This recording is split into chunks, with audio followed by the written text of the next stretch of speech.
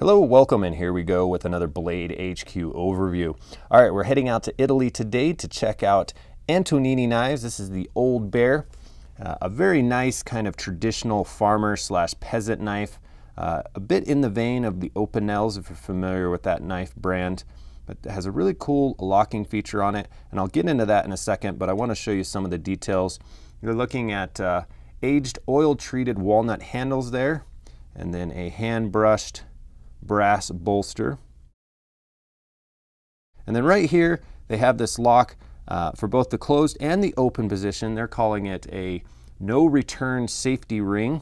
But as you can see, it's now engaged in the lock position. You can see that up against the tang there, and that keeps it closed. To open it, you're going to push that around, open up your knife. You can pinch it or use that nail nick, and then you'll be able to see to lock it. You're just going to push that back, and then that engages the lock into place. So very nice. This is the large version. The handle is smooth. Obviously no hot spots. You don't have to worry about a pocket clip getting in the way.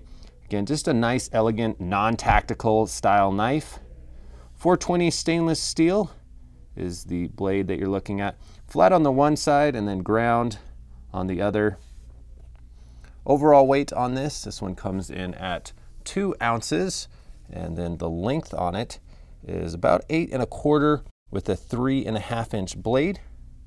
Let me pull out the medium here. Really liking this lock here.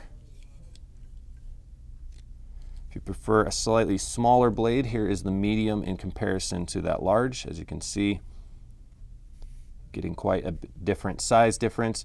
Overall measurement on the medium is about 7 1/2 inches with a 3-inch blade rather than the 3 1/2 inch. So these knives are great. Also, they are very budget friendly.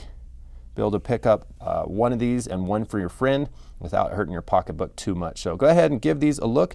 Antonini knives, available now at Blade HQ. Thanks for watching, everybody. Have a good one.